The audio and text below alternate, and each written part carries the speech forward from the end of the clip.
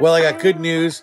I am going to be able to continue with my vacation. We got the RV working again. It's not working entirely. We'll call it limp mode currently, but I want to thank Lorenzo at Highland's RV. A lot of folks out there recommended him.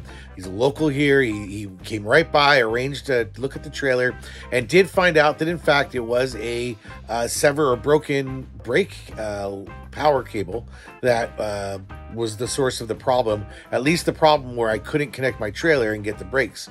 I was wondering why I was getting half the braking power and getting a disconnect notice on my dashboard from the trailer when I was trying to use the brakes. So it makes sense. The Ford was telling me that your brakes are not right on your trailer. So as soon as he fixed that, he also found another portion of the cable that at the factory level was left exposed when they were cutting back the sheath. So he fixed that up as well. And then we looked at the charging system.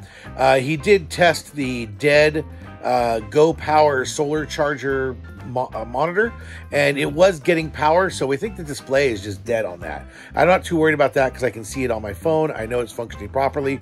I've looked at the blink codes on this controller. That's good.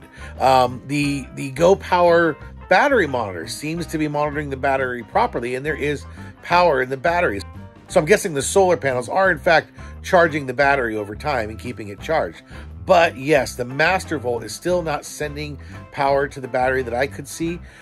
We did theorize that if the batteries are full, the master volt's not really going to try to send power. But the other problem is that whenever the master volt gets turned on, the inverter just keeps flipping on and off on its own. And each time it flips off, like the whole 12-volt system restarts.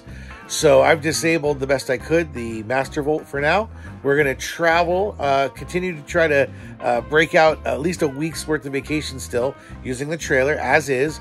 Again, I'm going to be using some portable battery cells and a cooler that I have, a powered cooler to keep things frozen and cool. Redundant systems is important when you're RVing, and we have redundancies. So we're going to continue to RV, and we may change our plans and not go north to the Yukon this time.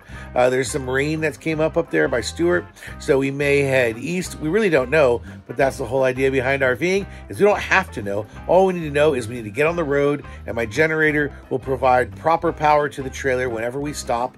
So unless I'm plugged into a pole, we have the generator, and RVing half-ass is better than not RVing at all.